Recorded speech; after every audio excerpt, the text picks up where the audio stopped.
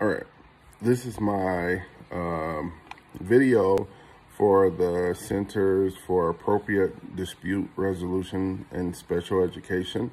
I'll do my little brief summary of things that I found on the website that I liked about it. Okay, I'll keep going.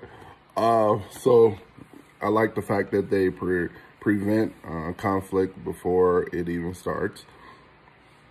I think they say it was founded in 1976. And the big thing I really liked is that they're trying to help families with special needs live their life to the fullest. I think that's what it says. So, yeah, their programs and stuff was pretty nice, I think. So hopefully this is good. All right, that's what I got.